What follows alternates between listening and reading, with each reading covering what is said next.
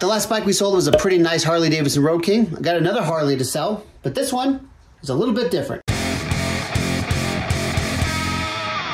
What's up, everybody? Monty here, and this time there's another Monty, my brother.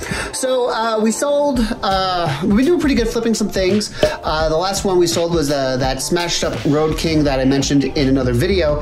And we're looking around for some other bikes. We were trying to buy a Sportster, but unfortunately we got to it too late. It was sold, I believe it was an 86 Sportster or something like that, which is nice. It would have been a great bike, but you know, you snooze, you lose, something like that happens.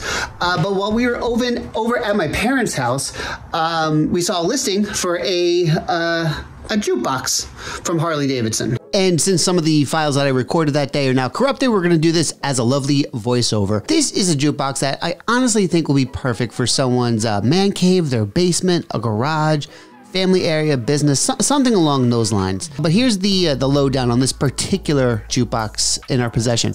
It's an ultra rare licensed Harley-Davidson CD jukebox from Rock-Ola. It holds 100 CDs. Here's the backstory. It's important to know that the motor company hosts a large gathering once a year, at least they used to, I don't know if they still do it now, with dealership owners. At one of the meetings, this particular jukebox, which again, only 100 were made, were sold to the dealership owners at this gathering.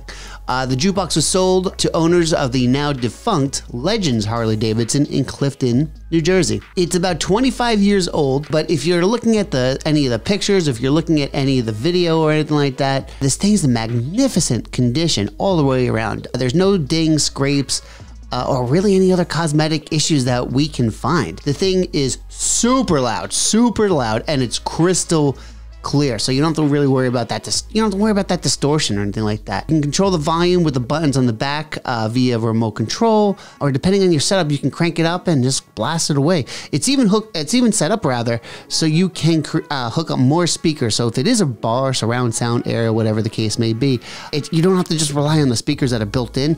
There's plenty of plugs, so you can just kind of add more speakers to your mix of things. It comes with a power cord, the keys and the locks, a few of the guides, and a bin catcher for the coins. Currently, the machine is set up for free play, so you can just play those tunes all night long if you want. The remote and the sensor are included. Just note that the lid to the batteries has gone missing, but you can probably find that anywhere else really easily.